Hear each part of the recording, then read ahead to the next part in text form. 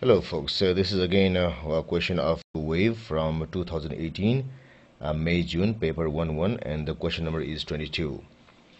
So it says that a longitudinal wave has vibrations parallel to the direction of transfer of energy by the wave. So if you look at the diagram, what it says is this shows the distance from the source. So that means the source is somewhere here, and this is the distance from the source.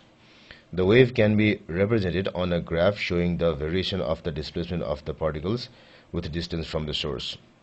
So one thing to remember is, though the wave might be longitudinal or it might be transverse, its graph along with the displacement, the graph of the displacement along with time or distance from the source can be represented in the form of a sine wave. It's because the oscillation of the particles will be simple harmonic. So when we say simple harmonic, definitely it will be a sine wave or a cosine wave. So it's the same thing here, a sine wave here. So we have to find which point on the graph is the center of a compression. So among A, B, C and D, which point of the graph represents the center of the compression? So first what we have to find is, so let me say the source is over here, and from here the waves are going, because it says this is the distance from the source, so that means the energy is going in this direction.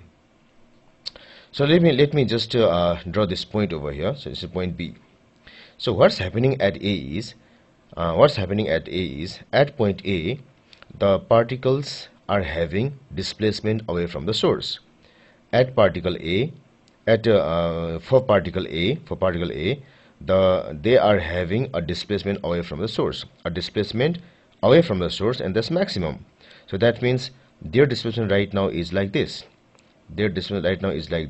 For particle A, away from the source. And the particle C here, what are happening to them is they are having negative displacement.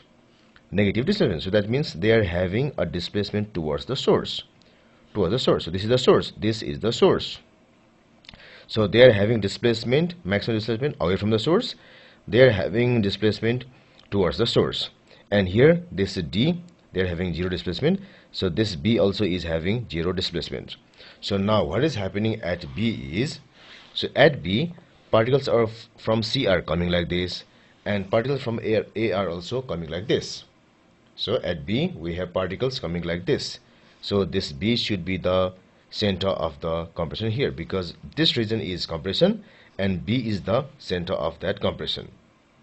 If I go through this D, then this D will be, let us say this is a point D here, particles are going away from it, and here also let us say we'll have some E here, they will be going away from here. So D will be the center of the rarefaction.